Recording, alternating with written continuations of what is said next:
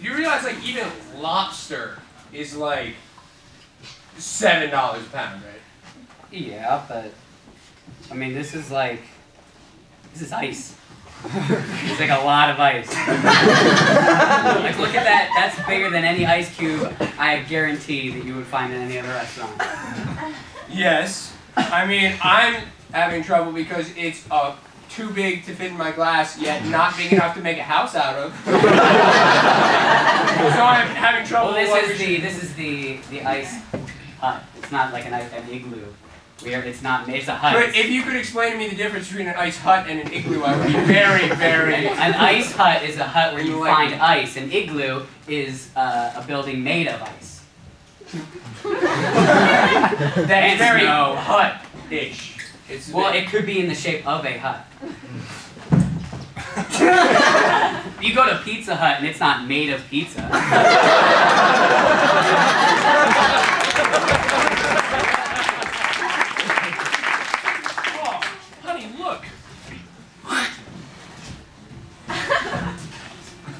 It's just right up there on the wall. This place is made of pizza. Get it?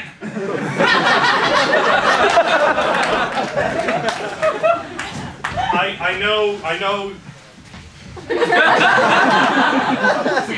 Step one, we need to stop letting random strangers into the factory. Step two, now I know how much you love birds. Oh, so much. And I don't want to question your decision to found an auto plant next to the aviary. But with the reports in, there is an average of 12 dead birds in every car we ship. And people are... Cut to one of those every car. Fuck! Cut back! And occasionally several live birds.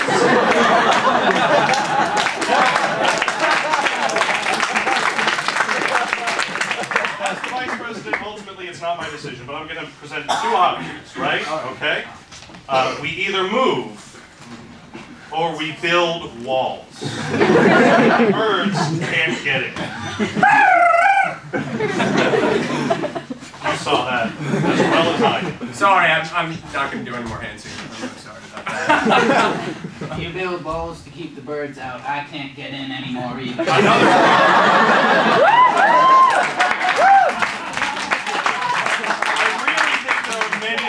To the wall play.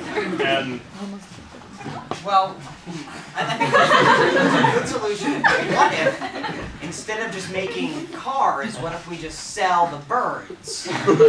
Like dead bird for sale. I love them. I know. Come to me. I mean, I feel like if I love them, everyone should love them. If everyone doesn't love them, I should force them. Let's one person. All right, ma'am, excuse me. Oh, yes, sir. Yes. Do you own a car?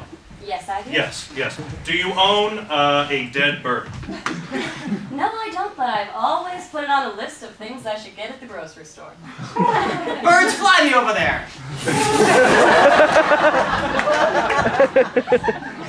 Ma'am, now if you had a choice to get a car or a dead bird, and if you didn't get the dead bird, something bad would happen, which one would you choose? Definitely the bird, sir. But is that because of the bird or the...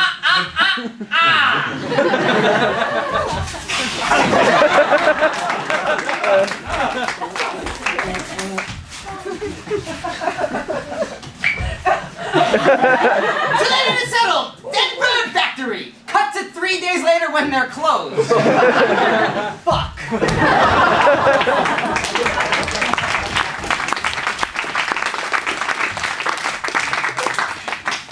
Samuel L. Henderson, could you please come down here? Yes. Honey. Yes.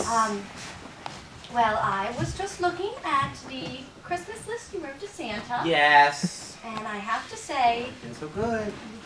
You have been very good, honey. But it's about 50 pages long. Yeah. Spent 4 months on it. I don't even know how to type. Honey. All right, let's look at the list. You have a bike, a pony. I've been walking everywhere. I All the other kids make fun of me and throw rocks at me on their bikes. You want a TV, a PlayStation, a 5-pound bar of chocolate, and a cat. These are all, you feel you really I need deserve those. Okay, I mean, we go on and it gets bigger. You ask for a plane, and I'm just thinking logical progression. Eventually I'll want to fly places. but you realize that some of these things I just can't give you. You go on, you ask for a girlfriend. I don't know. I have so many friends. What you want? No, we're not going to go down. I love you know that. All right, honey.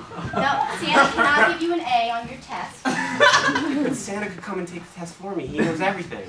And he could throw his magical nose dust at the test. Hey! Santa might be working at the time you have the test, sweetheart. I could. Okay. All right. And honey, I mean, the last one you did ask for world peace, which is sort of ridiculous. That is so also, honey, giving of me. the one that I have the most problem with, honey, is you ask. It's my favorite. You ask for love, honey. It's not.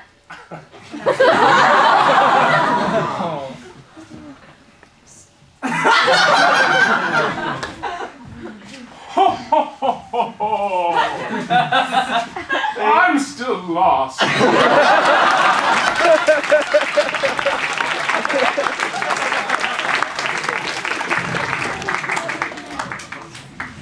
don't get it, Charles.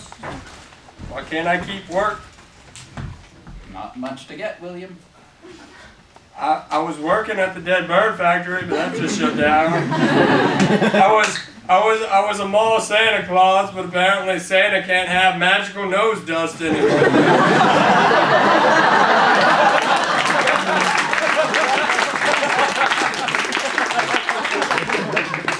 I just don't know what to do.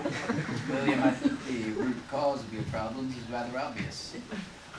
You, sir, more than any other man I have ever known, suck.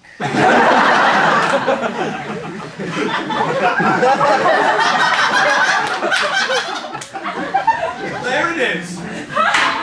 We're done.